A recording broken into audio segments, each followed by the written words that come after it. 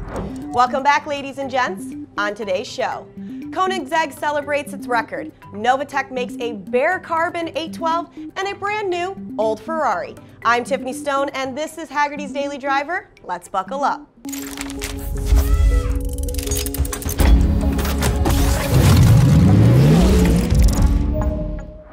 As you probably know, the SSC Twitara's record attempt has been tainted with enough uncertainty and scrutiny that it's basically been thrown out by everyone, including SSC. That means the record for fastest production car is still held by Koenigsegg. And coincidentally, they put up this little post on IG yesterday. That's a photo of the record-holding Agera R, and what's that say? Here's to celebrating the title a third year running and an even more exciting road ahead. Well, that's an impressive amount of shade to find in the Nevada desert. What do you do when your 789 horsepower Ferrari 812 superfast doesn't feel super fast? First, meditate for a month and try to gain some perspective. Now, if that doesn't work, have longtime Ferrari tuner Novitec build you one of these, the 812 N-Largo. It has a carbon fiber wide body kit that makes the car look more amazing and more aerodynamic. The power has been turned up to 840 and it sounds like this. It also gets some suspension upgrades and the top speed has been increased by a not so impressive 5 kilometers an hour.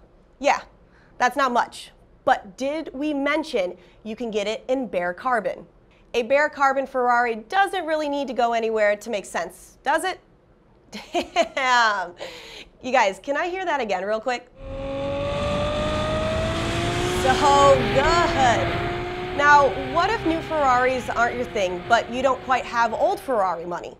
You get this, the Moderna by GTO Engineering. It's a new car that looks like a classic.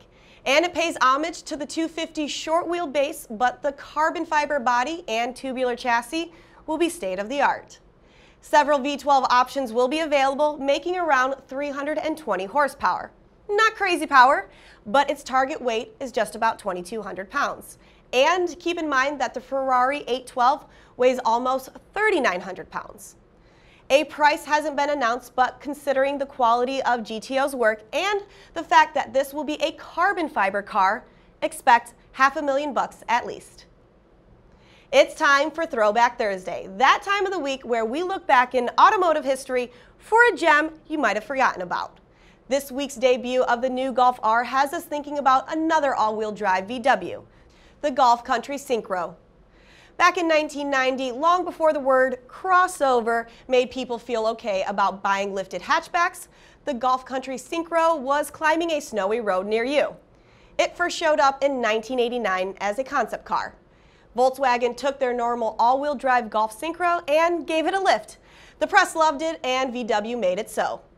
All countries were sold with a 1.8-liter gas engine and a 5-speed manual. Now, they weren't fast. I mean, almost nothing was fast in 1989, but these made about 90 horsepower and weighed 3,600 pounds.